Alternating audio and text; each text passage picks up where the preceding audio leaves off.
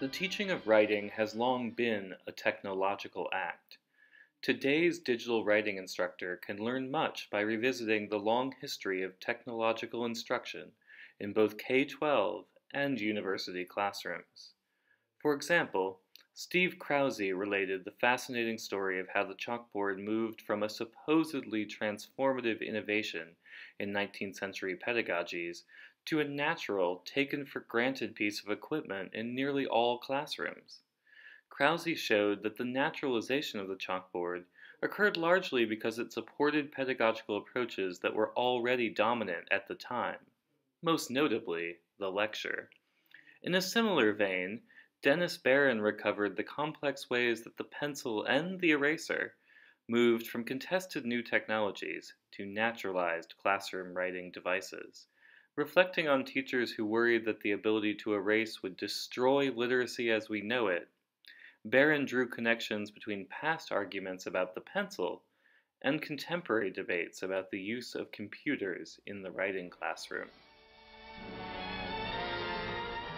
Moving from pencils to typewriters, James Kalmbach explored how K-12 teachers in the 1930s moved beyond formulaic typewriting instruction to engage students in using typewriters for collaborative learning activities and for composing texts for audiences beyond the classroom. Kalmbach both celebrated this movement and also demonstrated the ideological forces that caused it to quickly fade away.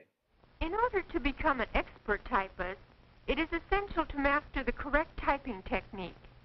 How you type is more important than what you type.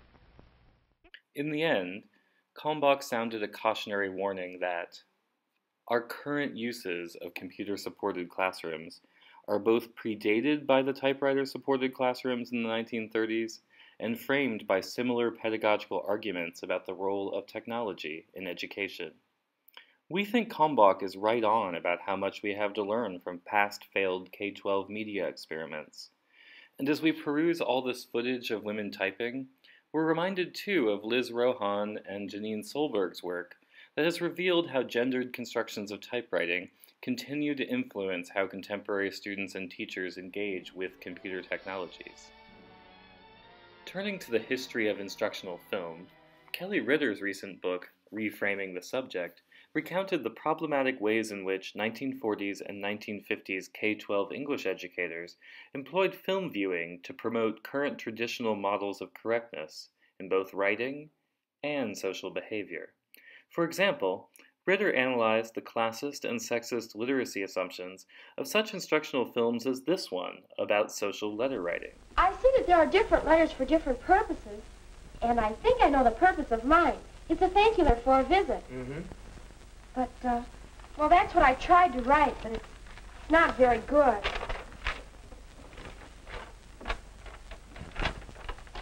On notebook paper. And torn out. Written in pencil. Hey, you'll want it neater than that. And you better check that spelling, too. Read it, please. The history of mansplaining is very old indeed.